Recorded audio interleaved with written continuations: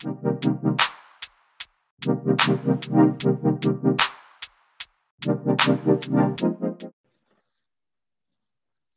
up, everybody, and welcome to another episode of the Other Side of the Firewall podcast, where we break down the latest and greatest cybersecurity news, as well as highlight those movers and shakers and glass ceiling breakers, those people of color who have made it to the other side of the proverbial firewall. My name is Ryan Williams, and today, as always, I'm joined by Shannon Tynes. What's up? What's up? And LeVon Maynard. What up? What's going on? So, not much has changed. Same Monday through Friday. The listeners will have noticed that on Wednesday we had Ask Us SP in in between episodes, so we're going to keep that going. Give us your feedback. Let us know if you like the new schedule where we do 2 topics, Ask Us SP, then a discussion, and then obviously we do the weekly rundown. So a little plug for the schedule for the rest of the week, as well as seeking your feedback, just so we can continue to improve the show, and you guys can continue to like, share, hit the bell if there's a bell involved or whatever to follow us, and just give us your questions and any comments you have. So with that being said, topic 1 for this week will be the FBI and all that good stuff that Shannon's about to break down to us. All right. So this is actually an article from zdnet.com written by Danny Palmer. The title of the article is "The FBI Removed Hacker Backdoors from Vulnerable Microsoft Exchange Servers.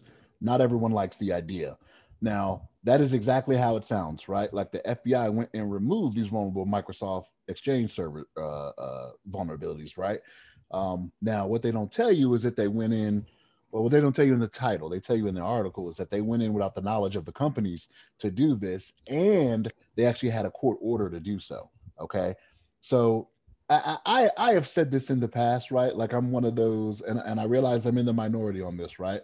I'm one of those that I don't mind, our government jumping in every once in a while, like, catching some terrorists or doing whatever, without having a court order or whatever it may be. But this one seems like it could be a bridge too far, at the risk of putting myself on the wrong side of the FBI, right? Like, FBI, don't come get me. I'm not doing anything crazy, but this is He's where speaking for himself. Yes, I'm speaking for me. I'm speaking for me. Yes. but so this one, I realized the intention of what they did, and again, they got a court order to do it, which is kind of the scarier part to me, right? So like, I don't want to sit here and say, okay, the FBI went rogue, right? Because they had the legal obligation to do so because they requested it, but do companies actually want this, right? So the NCSC over in the UK, they went in and did the same thing, but they asked the company's permission, right? Now, I think if we would have done that, if the FBI would have done that here in the States, I think they would have gotten a lot more cooperation than what they thought they were going to get, which is probably why they did it this way in the middle of the night, so to speak. You know what I mean? To go in and fix these vulnerabilities that came out from last month, I think it was, or whatever. But it's one of those things where I'm very leery of this, right? Because not only did the FBI go in there and remove these shells that were the vulnerabilities that came out for this, they didn't even patch anything on the way out, right? So your good intentions that you got this court order under, you went in there and said, hey, for the good of the nation, for cybersecurity, because that's the FBI's mission, right? It's for the betterment of our nation. We want to go in here and fix this and make sure these companies are not held liable. Now, I haven't seen anywhere where they said this was just companies that are tied to, national defense or anything of that network or of that nature, right? Which I could probably understand a little bit more, right? If you had a company that has a contract or something with the Department of Defense, you know what I mean, or different government organizations, I can see it being a little bit different, right? Because you're like, okay, we need to protect our resources, but when you're going into private companies, it's a little bit different, right? And it just has that stink of conspiracy to it, right? You don't need to be giving anybody else any feeling that there's some type of conspiracy going on, that the FBI is going in here and doing whatever, right? Because there are still to this day companies that don't even know that they went in there and did it, right?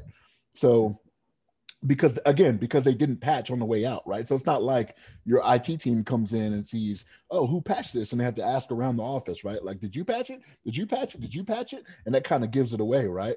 They didn't do anything different. They just removed the possible vulnerability that companies at present were not fixing anyway. and then left it in the same vulnerable state. You know what I mean? Like you didn't do anything to fix, because Microsoft provided the fix to you, right? They got it out quick, said, hey, here it is. We're apply this right here. So I don't know. I'm a little hesitant to say that this is a good thing, you know. And again, I'm the Patriot Act guy, right? Like bring those terrorists down. You know what I'm saying? But Ryan, what's your feeling on this, man?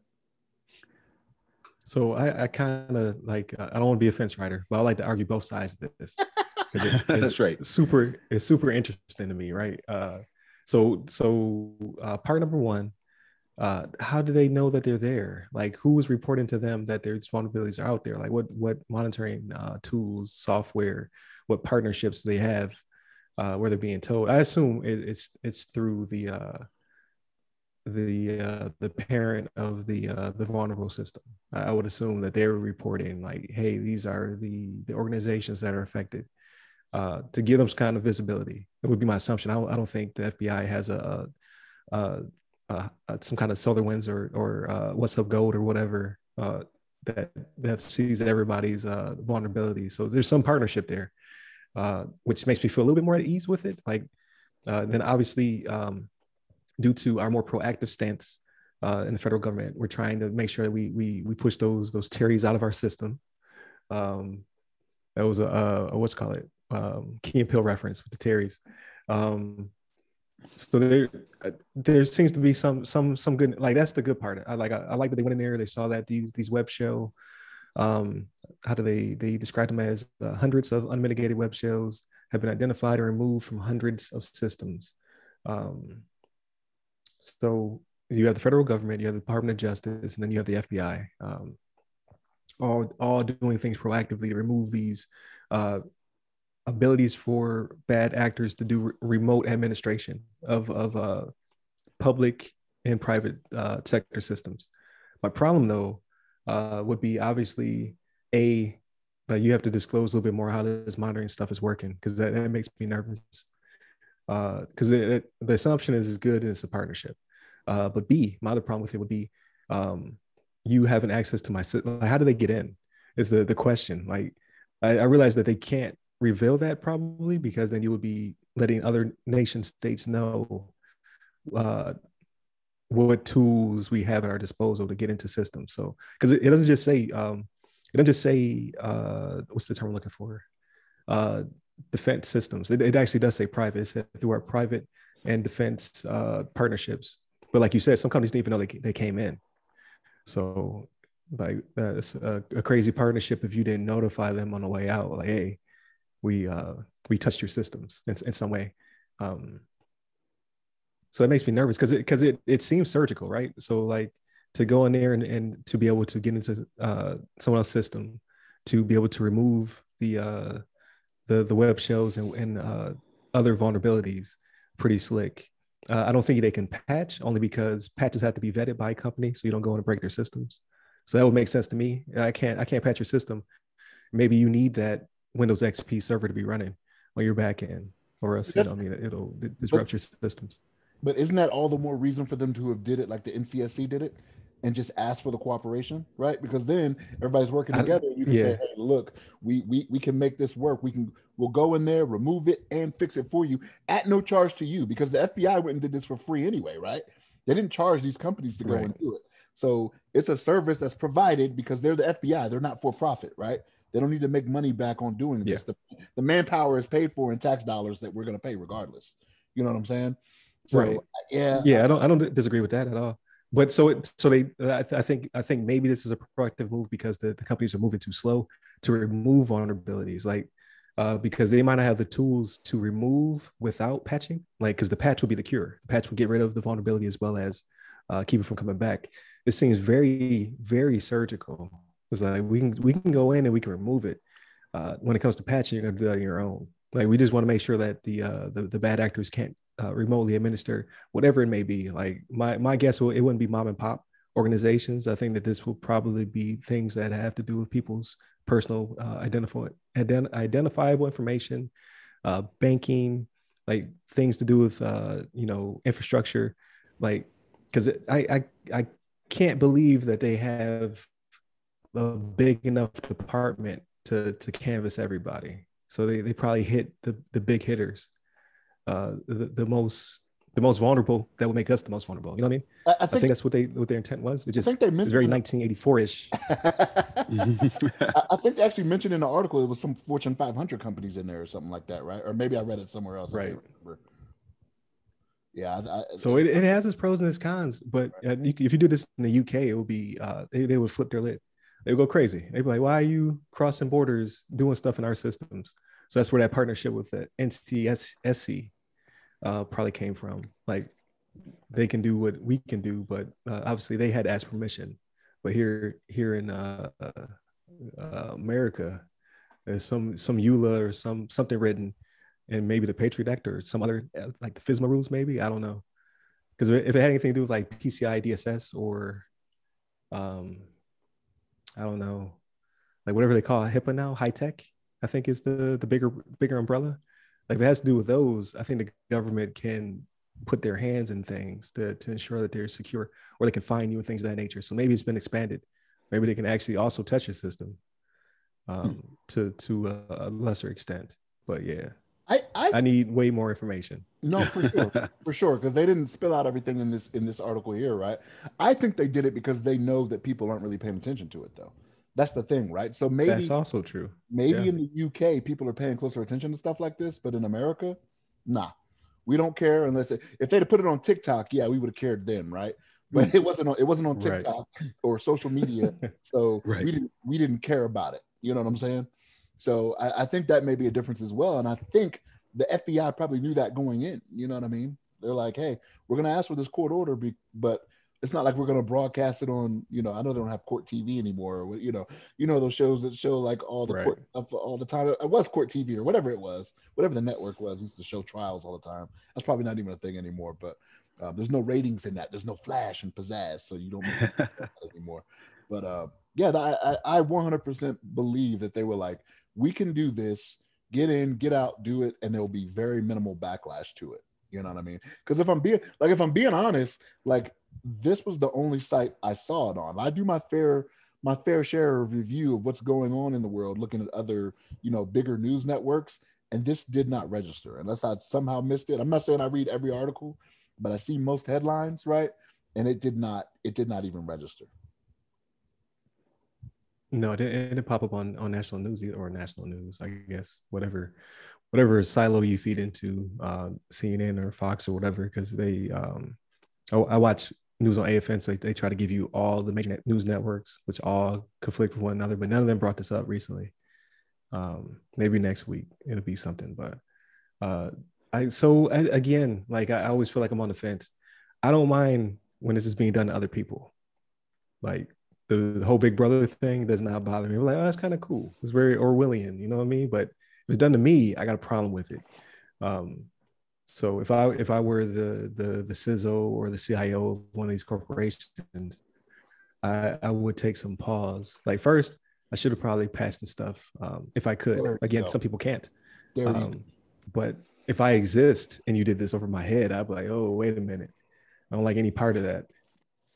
But here's the thing, right? So the hope is that the CISO or whoever, VCISO, whatever, would have presented this option already, because this is something that happened a month and a half ago, something like that, when all this kicked off. Like it was at least in March, I want to say. I'm trying to remember the time frame, but like it was a while ago. So if you as a CISO, you should not be butthurt about this right now, because you should have presented this to your bosses or to whomever, right? Your CIO, COO, whomever, however your structure is in your company, even if it's a little mom and pop spot, the owners, right?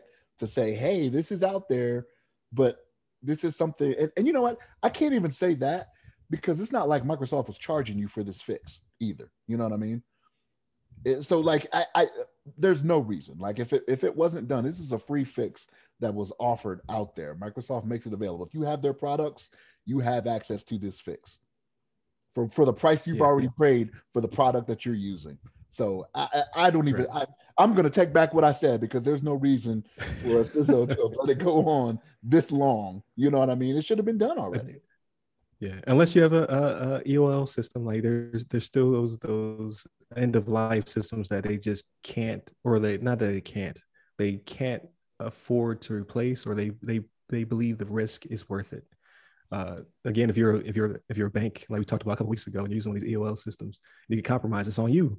But as for the CEO or the COO or whomever is on top to take that risk on. So it really is like, if he says, hey, if we patch this, it's going to bring us down for X amount of time, we're going to lose X amount of dollars, you might be like, nah, we're going to do that a little bit later. Maybe we'll wait another month and they'll still be vulnerable, right? But now the FBI came in, the FBI swooped in and potentially removed the vulnerabilities, but you still need the patches because they're just going to find they're going to find another way to compromise you. If you don't patch it, you can remove the threat, but if you don't patch the vulnerability, they'll be back. So hopefully they put them on notice. Hopefully it's like Project Zero. Like if you don't fix this, we're going to disclose who you are, because we came in there, we already gave you I guess an extension on your on the threat. But I think if the FBI was to do that, that would break the story, because companies would be coming out saying, "Hey, we feel threatened by the federal government at this point." You know what I mean? Like, that's true. Google would get away with it, but that is very true. But yeah, I assume more will come out though. Like we found the one article was very interesting, or I should say, you found the one article was very interesting. I think in the next couple of weeks, especially if the attackers were to come back, obviously this will become bigger news. So keep our eye out on it. I'm sure it'll develop into something else over the next couple of weeks, whether it be good or bad. But with that being said, I think that brings us to the natural inclusions episode. Thank you, Shannon. Thank you, LeVon. It was a really good one. Very, or like I said, Orwellian. Like Big Brother is watching. He's in there, and he's a superhero though, right? He's removing your vulnerabilities. Now it's up to you to patch them, in hopefully the near future. So with that being said, please hit us up at www.theothersideofthefirewall.com. You can also get to our YouTube, our various podcasting platforms, IG, and Twitch. You can hit me up at RY Security Guy. That's RY Security Guy. I'm on LinkedIn, Clubhouse, Twitch, or not Twitch. I keep saying Twitch, Twitter, and Instagram. And you, LeVon? You can hit me up on the Twitters at LeVon Maynard.